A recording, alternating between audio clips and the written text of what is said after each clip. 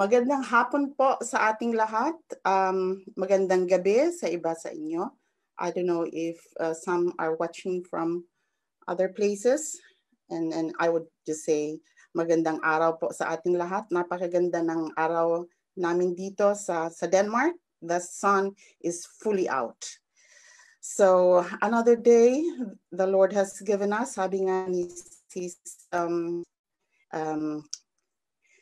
sa kanyang kanta na we have another day given to us by our Lord.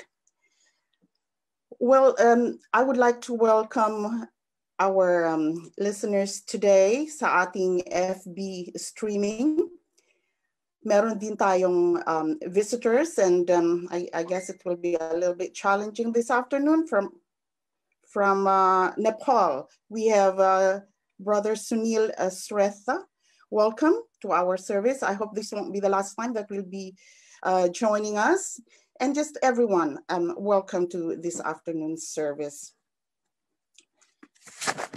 Let us start off with a prayer. Thank you, Lord Jesus, for another day you have given us. Thank you for gathering us. Thank you for the platform that you have given us, the technology, and we pray that nothing will go wrong today. I know that everything is in your hands. Truly, Lord Jesus, as we started today's service, in the words of Sgcf, she mentioned what Paul said in Ephesians 1:18. His prayer was, I pray that the eyes of your heart may be enlightened in order that you may know the hope to which he has called you. That is my prayer today, Lord Jesus. May our eyes be opened, our hearts be opened, our minds be opened only to your word, because it is you who will be speaking to us today. Lord, I am not an expert on this topic, but because you are the one speaking, everyone will understand, Lord God. Just use me as your tool, your footstool today. This I ask in the mighty name of Jesus, with the guidance of the Holy Spirit. Amen and amen.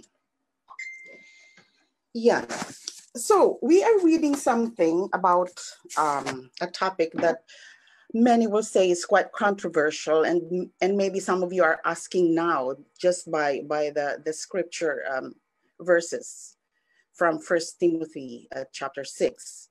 Why did Elder Shirley choose this topic at this very time in our country wherein we are experiencing financial distress in so many places around the world because of the pandemic? But I would like to tell you that the topic about wealth is really very significant. The Bible alone has more than 2,000 verses referring to money and wealth and material possessions. There are only 500 verses, more or less, regarding prayer, and there are less verses which talk about heaven, right? And around or nearly 25% of Jesus' teachings in the New Testament are about material possessions and the management of our wealth. And then, I don't know if you know that there are 16 out of the 38 parables that Jesus said are all about money, and then our stewardship of this wealth that the Lord has given us. So why did I choose this topic? It's because there is a direct correlation between our money, our wealth, our material possessions with our faith. It's either that they worship wealth or they worship the Lord with their wealth. There is a big difference in that. So it is a significant topic in the Bible. And there are many biblical truths which I will be giving you as we go along with with the message today. And then we'll be reminded of our Christian duties regarding our wealth management.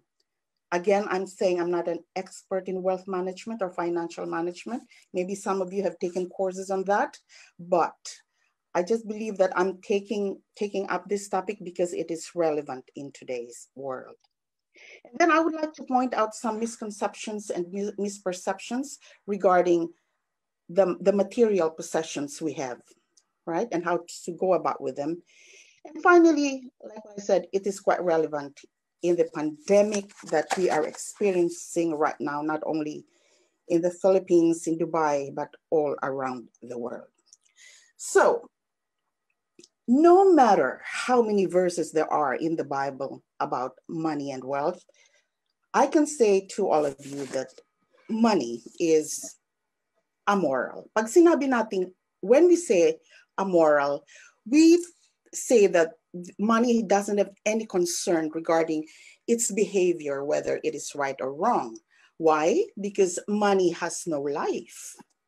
We know that. Money cannot act on its own. It cannot do good deeds. It cannot commit crimes. So where does the problem lie? Money will only do what man tells it to do. So money is not the root of all evils, but the love of money is. And this is what we can read in 1 Timothy chapter 6, verse 10. So money is immoral, but it is our attachment to it and our worship of it that leads us to sin. Okay. So this afternoon, because of these reasons why I'll be talking about wealth today, I have entitled my message, God's Overflowing Wealth for You. Because this is true, brothers and sisters. You may believe it or not, God has overflowing wealth for each one of us. Now, there is an interesting layout of these verses which we read today. Because in chapter 6, Paul was telling Timothy about the things that he should tell to the Ephesians, right? So this is actually the last chapter. And what we read today is, or are verses 17 to 19. But look at verses 11 to 16. You might think, actually, that this chapter already ends here. If I may read it fast, but you, man of God, flee from all this and pursue righteousness, godliness, faith, love, endurance, and gentleness. Fight the good fight of the faith. Take hold of the eternal life to which you were called when you made your good confession in the presence of many witnesses. In the sight of God, who gives life to everything, and of Christ Jesus, who, while testifying before Pontius Pilate, made the good confession, I charge you to keep this command without spot or blame until the appearing of our Lord Jesus Christ, which God will bring about in his own time. God, the blessed and only ruler, the King of kings and the Lord of lords, who alone is immortal and who lives in unapproachable light, whom no one has seen or can see. To him be honor and might forever. Amen. Brothers and sisters, whenever we hear the word amen, it's always the conclusion. Amen is a Hebrew word which means concurrence, or you are in agreement, or you are affirming. So Paul saying this and putting an amen after his exhortation, right? One would think that it was the end. In fact, it is entitled The Final Charge to Timothy. But why is it that after this amen, these three verses which we have read today came next? I have read a little bit about this. It says that there is a great significance. Paul would like to reiterate to Timothy the big significance and importance of the topic which is being talked about in verses 17 to 19, and that is material wealth. And Paul didn't want to forget that. He underscored the importance of this topic, which Timothy should tell to the Ephesians. That is why after that amen, these three verses came again. And there are two more verses Paul saying, may the grace of the Lord be with you. But this one is actually the final charge of Paul to Timothy. So that is the layout. And that is why I chose this, because I thought of its relevance in today's world. So let's go to verse 17. Himay-himayin po natin to. Let us try to extract the words which are here. Verse 17 says, command those who are rich in the present world not to be arrogant, nor to put their hope in wealth, which is so uncertain, but to put their hope in God, who richly provides us with everything for our enjoyment. Let us have a look at the word command. This is such a powerful word. I took a look at all the other versions of this verse. In King James Version, the word that's being used is charge them. When you charge somebody, you impose on somebody. New American Standard Bible says, instruct those. Instruct, to give instruction. The Living Bible uses a slightly weaker word, which is just tell. Tell those who are rich, yeah?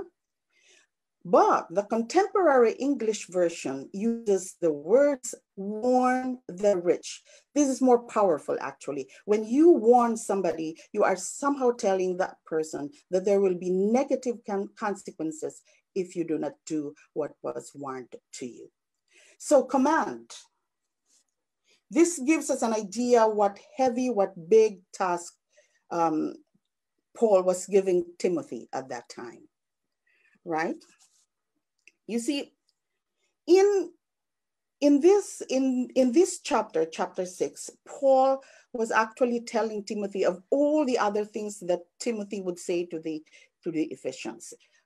Paul was talking about serving the servants, serving the masters well, that they should respect their masters, that people should worshipped in a way that is more glorifying to God, that people should pray in secret, that Timothy should help the churches there to select their church leaders in having a look at the qualities that would make a good church leader. There are so many things that's being taught to Timothy there to be said to the Ephesians. And then the final church actually was a lot about money, a lot about wealth, a lot about management of the material possessions that God has given us. So it is quite a big part of the Bible, this chapter 6 of 1 Timothy. Now, the second part of verse 17 is, who are the rich in this world? Kasi sabi ni Paul, command the rich in this present world. All right. Let's look at the Ephesians, because this message was actually to the Ephesians. All right.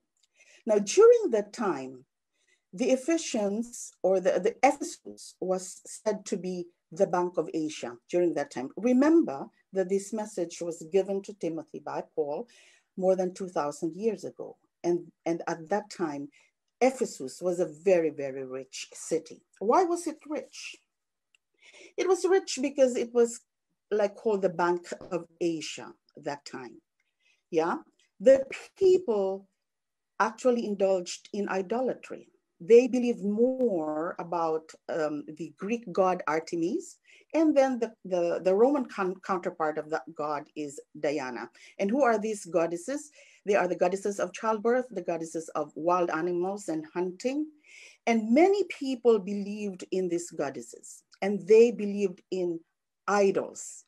And because of these goddesses, many people came to Ephesus to worship these goddesses.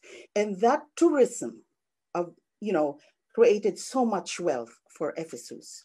And the city acquired so much wealth because of the production of these idols. Yeah. So that's why Ephesus has become so rich.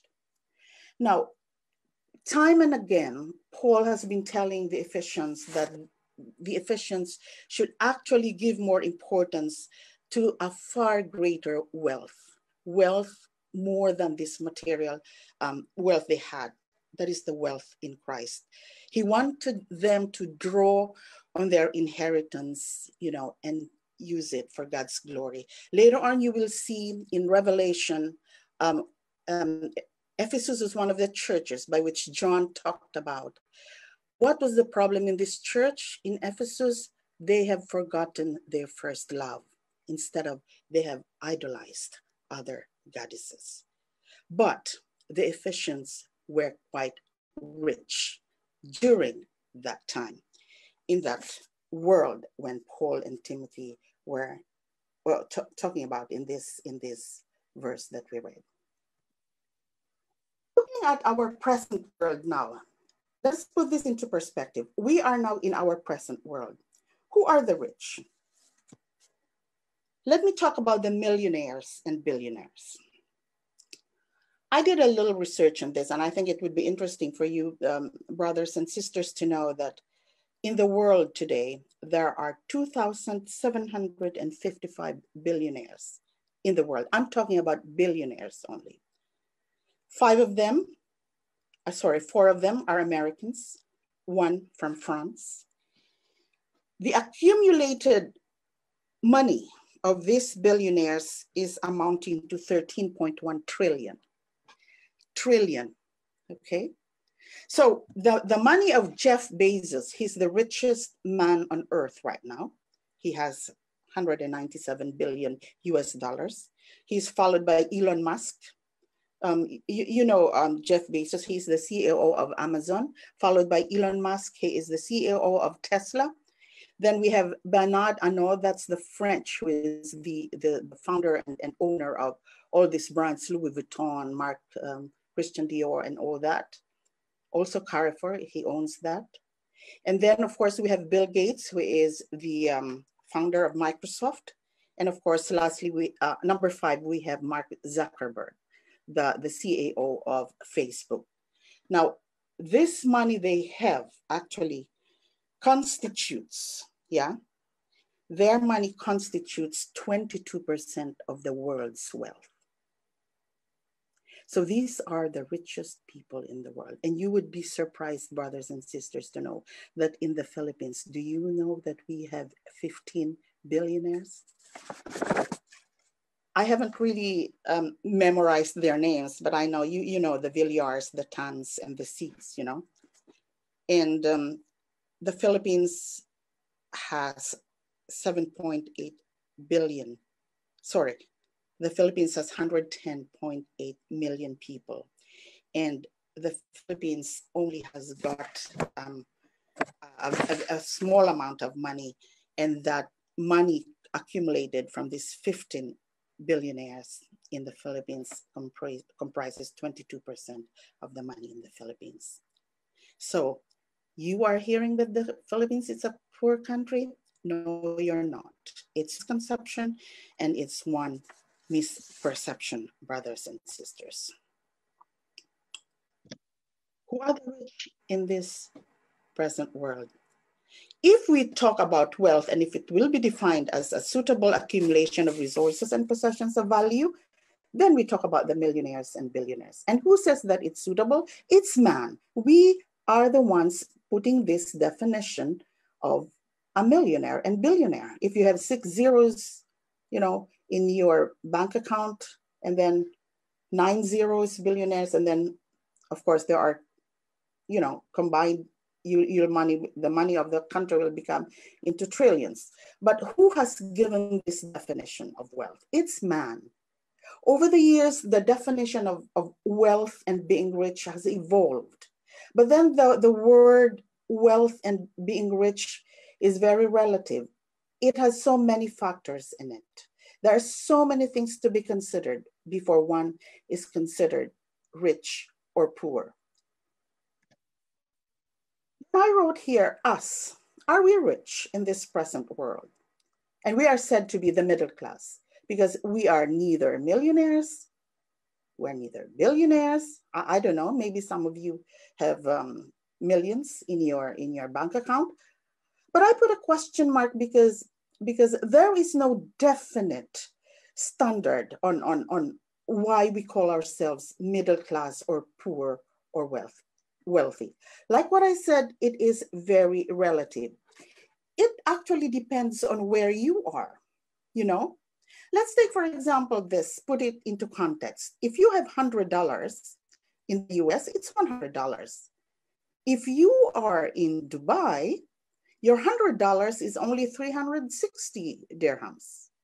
But if you are in the Philippines, your $100 is 4,832 pesos. That's a big amount of money. It's not a big amount of money in Dubai. In Denmark, my $100 would be 600 krona. So it is not really easy to put a distinction between the rich and poor, because somebody who has $100 and you are from Zimbabwe, you will have 100 trillion Zimbabwe dollars. You will have tons and tons of suitcases of money in your suitcases. And yet, you will not be able to afford to buy a loaf of bread. What I'm saying is true, brothers and sisters. The Zimbabwean dollar is not even recognized as an official currency in the world. Sinako na ang pera, pero hindi maka-afford ang mga taga-Zimbabwe ng isang loaf of bread, kahit na millionaires na sila. So you see, there is a very, very big difference between being poor and being rich. Somebody who has grown in a very wealthy family, ang poor sa kanila ay wealthy na sa isang poor family. So you really cannot put a distinction in that. And that's why I said that we are in the middle class, or are we rich? Now, before we go to the biblical explanation of how it is or what is a rich person in the Bible, there is a very famous Bible scholar, his name is David Cotter, who has given us a definition of who is wealthy. He says, one is wealthy to the extent that one has sufficient food of good quality, clothing appropriate to keeping cool or warm, and shelter for protection from the elements. Yan ang sinasabi niyang wealthy. Pag merong pagkain, when we have food of good quality, we have clothing to protect us, and then we have shelter. That's already a description of one who is wealthy. It's, if you have studied psychology, once you have fulfilled the basic needs that you have, if you remember the pyramid, the Maslow's hierarchy of needs, once you have fulfilled the basic needs, then you are already wealthy. All right? Let's look at what is wealthy in the Bible. From the Bible, we are given a perspective that we are wealthy. The Bible tells us that the most important item of wealth was food. So the more farmland or flocks, animals you had, the more well off you were. So food was a matter of life and death then. There was no McDonald's, brothers and sisters. There was no means of refrigeration during that time. So once you have food, and because that is the biggest indicator of wealth, you are already rich and wealthy. So this is why the promised land was described as a land flowing with milk and honey. If you were rich enough to have extra, you could trade for horses or embroidered clothing and rare jewels. each as a symbol of wealth. So let me repeat this. In the Bible, in the Old Testament, brothers and sisters, in Deuteronomy, Leviticus, Genesis, and Numbers, you will read around 20 verses with a phrase, land flowing with milk and honey, being referred to as the promised land. Let's look at Exodus 3:8. This was time of Moses, and I come down to deliver them out of the land of the Egyptians and to bring them up out of that land unto a good land and a large, unto a land flowing with milk and honey, unto the place of the Canaanites and the Hittites and the Amorites and the Perizzites and the Hivites and the Jebusites. Land flowing with milk and honey. Let's go to Numbers. And they told him and said, we came unto the land whither thou sentest us, and surely it floweth with milk and honey, and this is the fruit of it. Numbers, if the Lord is pleased with us, he will lead us into that land, a land flowing with milk and honey, and will give it to us. And then Deuteronomy, when I have brought them into the land flowing with milk and honey, the land I promised on oath to their ancestors, and when they eat their fill and thrive, they will turn to other gods and worship them, rejecting me and breaking my covenant. The promised land, the rich, the wealthy land promised by God, is a land flowing with milk and honey. So, this poetic description of the promised land, Israel, emphasizes the fertility of the soil and bounty that awaited God's chosen people. Remember this, fertility of the soil. So the reference to milk suggests that many livestock could find pasture there. And the mention of honey suggests the vast farmland available. The bees had plenty of plants to draw nectar from. So it follows. There is fertile soil and there is vast farmland where the livestock dwell, right? So God's description of the promised land as a land flowing with milk and honey is a beautifully graphic way of highlighting the agricultural richness of the land. God brought his people out of slavery in Egypt to a prosperous land of freedom and blessing and the knowledge of the Lord. So based on this, brothers and sisters, if there is food and if there is clothing, that is the status quo. That is actually the description of a wealthy man, according to the scripture. And let me add to this. 1 Timothy chapter 6, 7, and 8, it says, for we have brought nothing into the world, so we cannot take anything out of it either. If we have food and covering, meaning food and clothes, with these we shall be content. That means we have everything we need. So what is the status quo? Food and clothing equals rich. Anything less, then you are poor. Anything extra and in excess, then you are rich. So brothers and sisters, if you are listening to me right now, I can truly say that you are wealthy by God's standards. Honor him with your worldly success. If I let each one of you go to your closets, you will find lots and lots of clothes there, which are not used even.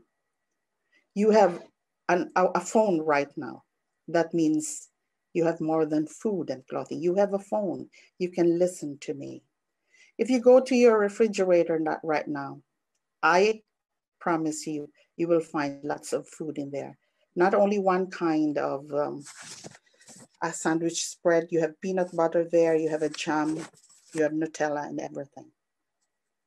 There is wealth abounding in us, brothers and sisters. Now, this is the more important thing. Sabi ni Paul to Timothy, command those who are rich in this present world. What are the commands? First command. Command those who are rich in this present world not to be arrogant. That means we have to be humble. We should not think of ourselves as better than others because of our material wealth. It's so sad, brothers and sisters. Some people do that. We think so highly of ourselves. We think that we are of greater value than others because of the amount of money that we have. For some, it is incredibly difficult really to define, to be wealthy, and to be humble at the same time. It is like water and oil. They will never mix. It's always, they are always at odds with each other. It will never mix, being wealthy and being humble. Especially some of you maybe who are used to having maids, some of you who are used to having drivers, people doing things, for you, giving you services. The temptation is always there, We treat servants because they are servants. Brothers and sisters, this is not an attitude of a Christian person. See, James said this in chapter 2, verse 1. My brothers, do not hold your faith in our glorious Lord Jesus Christ with an attitude of partiality. Partiality, I remember we talked about this yesterday or last night in our Bible study, having favoritism. James was talking about here about people who were given special seats in the church because they were rich. Seating in the church, yung mga mayayaman sa harap. And then we are always tempted with that because of the status of a person, because of its wealth, that we know that the person is rich, we give that person a special treatment and attention. And James is actually warning us to be very, very careful to these hidden ways by which we might show partiality because of our income. Because what we have is from God, brothers and sisters. And that we can think that our wealth is a sign of our own worth and value to God. No, brothers and sisters, it is not. It is not. It is not ours. Psalm 24, verse 1, the earth is the Lord's, hindi sa atin, and the fullness thereof, the world and those who dwell therein. It is not ours. Be humble, because we know that there is always pride that goes before destruction and a haughty spirit before stumbling. So many rich, so many proud people faced stumbling of their careers, stumbling down of their wealth and treasures because of their being proud. Proverbs 29:23, a man's pride will bring him low, but a humble spirit will obtain honor. It is just so sad that in the Philippines right now, so many politicians who are even using the people's money are so proud, bringing even the very Filipinos who are there, who are experiencing a lot of financial distress, putting them down. It's just so sad.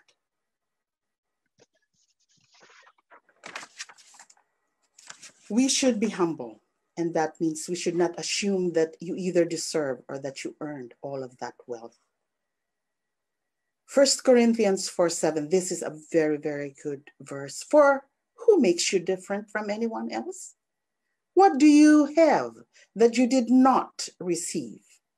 And if you did receive it, why do you boast as though you did not?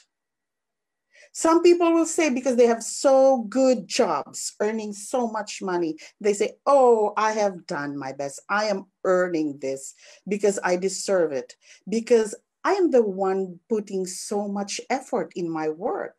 I tire so much every day I go to work. I put so much time in it.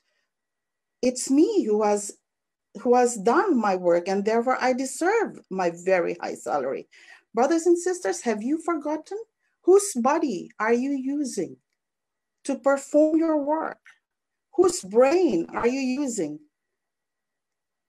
Whose talent, whose ability is it? Is it your own? Wasn't it from a body that was given to us? We have borrowed. We have our lungs in our body, a body that is so systematically, beautifully created by God. Everything is borrowed, even the air that we breathe. So we cannot boast. We cannot boast. Money is all from God. It is His. He is just letting you use it. You can never say that I made that money, it's mine. No, no. What mind did you use so that you can work so well? It is a borrowed mind, brothers and sisters, borrowed from God. Don't put value or worth on how much people have. Why? Because money is so uncertain. It is so uncertain. Each one has been given his talents and abilities and skills. Each one is God's masterpiece, God's handiwork, God's workmanship, created in Christ Jesus to do good works that are prepared in advance for us to do. Brothers and sisters, Matthew 6:26 is so beautiful. Look at the birds of the air. They do not sow or reap or store away in barns, and yet your heavenly Father feeds them. Are you not much more valuable than they? And even the very hairs of your head are all numbered. So don't be afraid. You're worth more than many sparrows. Matthew 10:30-31. You are of value, unique value. Do not compare yourself with others, and do not judge and put price tags on others. There is a very young couple who are in ministry. This happened, true story, in the US. And the wife wrote her pastor a very sad letter because she said that my parents cannot accept my husband. We are newly married, but we have been married for half a year, but my parents cannot accept my husband. So the pastor said, oh, why? Is there something wrong with your husband? Does he treat you unfairly or unjustly or not well?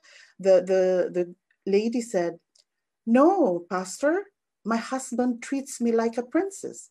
But what is wrong? Why are your parents not treating your husband well? Then the wife said, pastor, my parents own 7 cars, and they are appalled that my husband and I, we share a 10-year-old Honda Accord. You see, these parents are so rich that they have put a tag on the husband of their very own daughter. They just could not accept that their daughter married a godly man without much money. My question to you, parents, if you have children with girls, how much are you going to ask from the future husband of your daughter? What is the price tag of that man?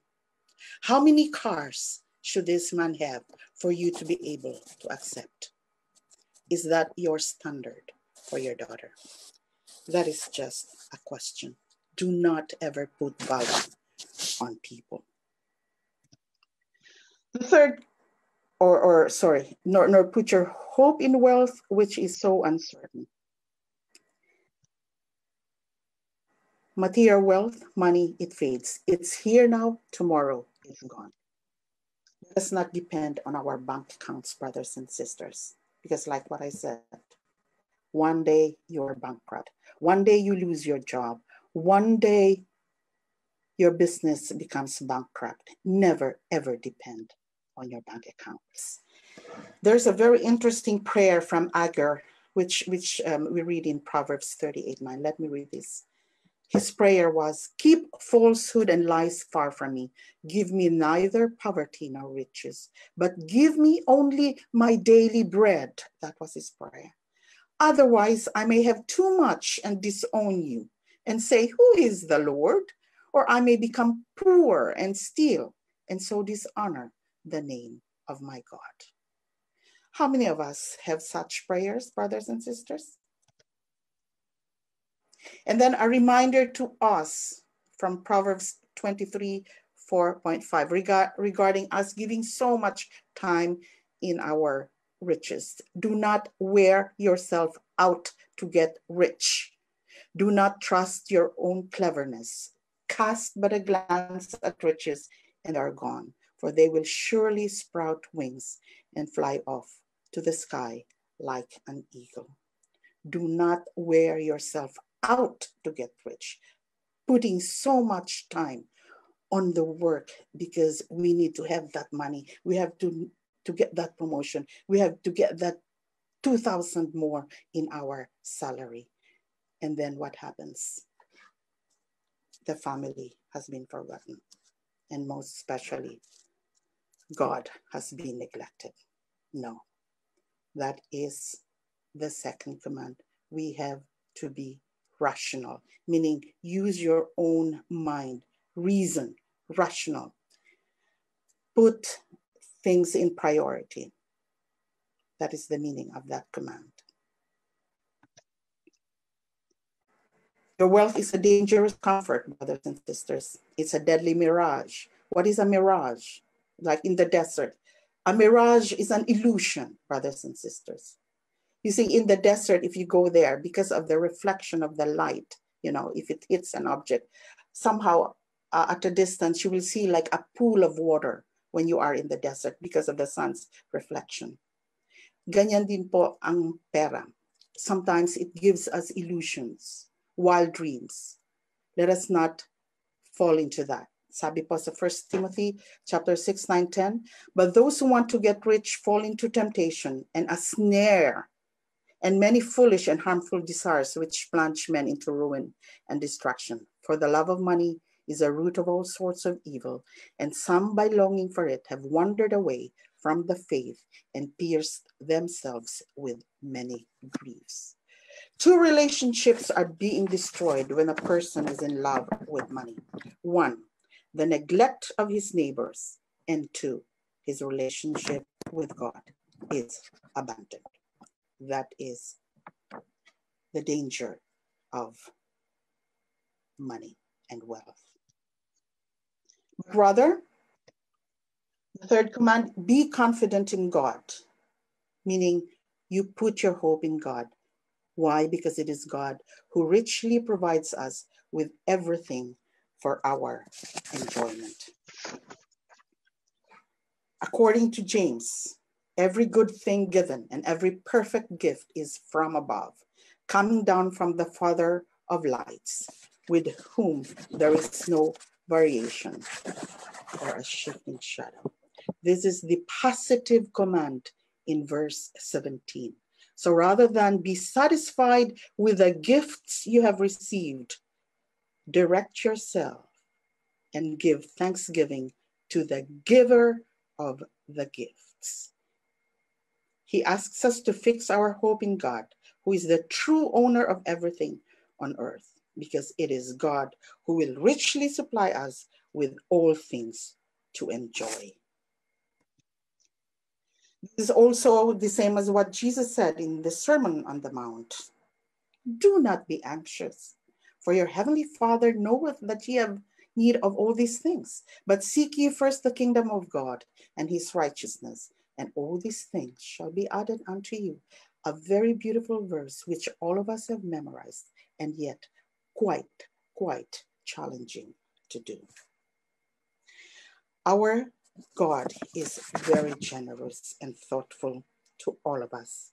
He will provide us with everything we need in order to do what he wants. He is not lacking for funds or ability, brothers and sisters. For as long as you fix your hope on him, he is very dependable. And in fact, God is lavish.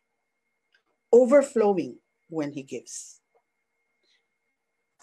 Just look again at your apartment, brothers and sisters. See how many pairs of shoes you have there. You will be surprised with how wealthy you are. And then we hear from Ecclesiastes chapter 5, 18-20. Ecclesiastes is the book of wisdom written by Solomon. And this is what he says. And this is very, very thought-provoking, actually. Here is what I have seen to be good and fitting. This is what Solomon says. To eat, to drink, and enjoy oneself in all one's labor in which he toils under the sun during the few years of his life which God has given him. For this is his reward. Furthermore, as for every man to whom God has given riches and wealth, he has also empowered him to eat from them and receive his reward and rejoice in his labor. This is the gift of God. For he will not often consider the years of his life, because God keeps him occupied with the gladness of his heart. This is contrary to the many misconceptions of many people who say that, oh, because these Christians, they are not allowed to have parties anymore, to laugh, to enjoy, and to be merry. This is the exact opposite of what Solomon is saying. God has given us the gifts, and it is our reward given by God to enjoy what he has given us, the riches and the wealth he has given us. The fourth command is we have to be good to others. According to Hebrews 13:16, we should not neglect doing good and sharing, for with such sacrifices God is pleased. In this verse, actually, Paul is saying the same thing 2 times. Command them to do good. He generalizes good, and then he enlarges on that, to be rich in good deeds. Rich in good deeds. According to 2 Corinthians 9:10-11, now he who supplies seed to the sower and bread for food will supply and multiply your seed for sowing and increase the harvest of your righteousness. You will be enriched in everything for all liberality, which through us is producing thanksgiving to God. So the giving here should not just be like cold and without thought giving. What the giving here, which is being said about, should be intrinsically and qualitatively good. It has to have the heart with it. When you give, it's not just supplying anything to somebody, but your heart must be in it. Do not forget the heart attitude when you give. Because when we give with a heart attitude, we are actually fixing our hope in God, who is expecting that from us. Doing good and being rich in good works is the outflow of fixing our hope in God. So that is the meaning of this command. And brothers and sisters, when we give, or our wealth should actually be to profit others. And that others is being talked about so much in Luke 6:32-35. We have heard about these verses quite often. We have to include our enemies in that others, because otherwise there's no difference between us and sinners if we are just going to give to the people who pay us, who are good to us. We have to love our enemies, as in verse 35, to do good to them and lend to them without expecting to get anything back, because your reward will be great and you will be children of the Most High, because he is kind to the ungrateful and wicked. If God is kind even to the sinners, to the ungrateful and wicked, how much more should we be? The number 5, we have to be generous and willing to share. And here we are mirroring God's care and generosity to us. For we know the grace of our Lord Jesus Christ, that though he was rich, yet for your sake he became poor, so that you, through his poverty, might become rich. So what God has given to us lavishly or overflowingly is not just for us, but we have to share it with others. Some of you may be thinking, I don't really have much to give. I don't even have much of this luxury. I understand that. We all understand that. It is never easy. But what God is saying here is that he is calling us to a life that is clear and the path is easy, that we can actually be both comfortable and yet sacrificial by looking at the others. God desires something from us, not to be so full of ourselves. He says in Matthew 7, verse 2, by the measure you use, it will be measured back to you. Even if you have so little, but then if you still think of the others who don't have any, and you share, then God is so well pleased. Deuteronomy chapter 15, verse 7 to 11. I will not read this, but it basically tells us about being generous, that we have to be freely open your hand to him and shall generously lend him sufficient for his need in whatever he lacks. You shall generously give to him, and your heart shall not be grieved when you give to him, because for this thing the Lord your God will bless you in all your work and in all your undertakings. Remember this, whenever you give, you should not be grieved. Hindi nalulungkot. Yeah, it has to have the heart attitude.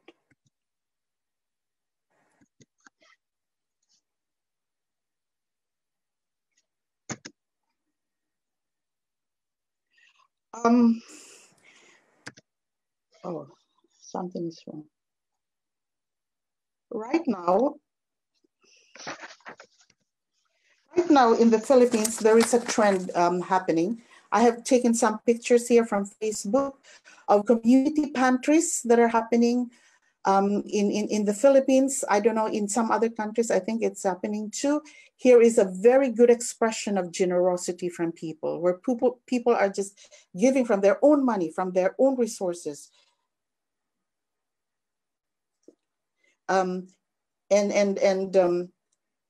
People are being helped, those who don't have anything, actually. Those who don't have anything. So this is quite popular and important in the Philippines right now. This is a very, very good expression of being generous. Lastly, in verse 19, we read here that in this way, they will lay up treasure for themselves as a firm foundation for the coming age, so that they may take hold of the life that is truly life. We are being told here that our lifestyle right now is an investment. Yeah, that we are supposed to be focusing on heavenly treasures. Said in Matthew 6:20, this verse is quite popular, which we know very much. Store up for yourselves treasures in heaven, where neither moth nor rust destroys, and where thieves do not break in or steal. And also in Luke, it is being said that we have to sell our possessions and give to the poor. Provide purses for yourselves that will not wear out, a treasure in heaven that will never fail, where no thief comes near and no moth destroys. So when we invest in heavenly treasures, we're actually thinking of a return of investment which will be unbelievable. So a return of investment, kung may invest tayo, meron tayong return, dividends, mas malaki. So yan po ang sinasabi dito sa Psalms 41 verses 1 to 3. How blessed is he who considers the helpless. The Lord will deliver him in a day of trouble. The Lord will protect him and keep him alive, and he shall be called blessed upon the earth. and do not give him over to the desire of his enemies. The Lord will sustain him upon his sick bed in his illness. You restore him to health. Ayan. So, brothers and sisters, let us summarize the commands of Paul said to Timothy to be given to the Ephesians are: we have to be humble, to be rational, to be confident in God, to be good to others, to be generous, and to be focused on heavenly treasures. So with this, I would like to conclude, and I would just like to read this. As we do these things, we are placing treasure in heaven where it will be waiting for us for all eternity. That is what good investing looks like. Notice that we get money from God to be used for good. When we use it for good, we have great joy here and now. Then it is turned into a heavenly currency, which will be with us for all eternity. It is called a treasure in heaven. So that is how God wants us to use our money. Then as we let go of wealth in this life, our hand is free to take hold of what is truly life. Like what I said earlier, if you are listening to me right now, you are already wealthy by God's standards. So brothers and sisters, honor him with your worldly success. Enjoy the things God has sent your way while being respectful of others, rich in deeds, and generous with the less fortunate. By doing so, your affections transfer from the money to the God who has left you a portion of wealth to oversee. Your heart is then free to treasure Jesus because there is a dynamic that connects your heart to your treasure. So when you release some of your wealth, you can be joyful because you have released your heart to find its true treasure, who is our Lord Jesus Christ. To God be the glory, brothers and sisters.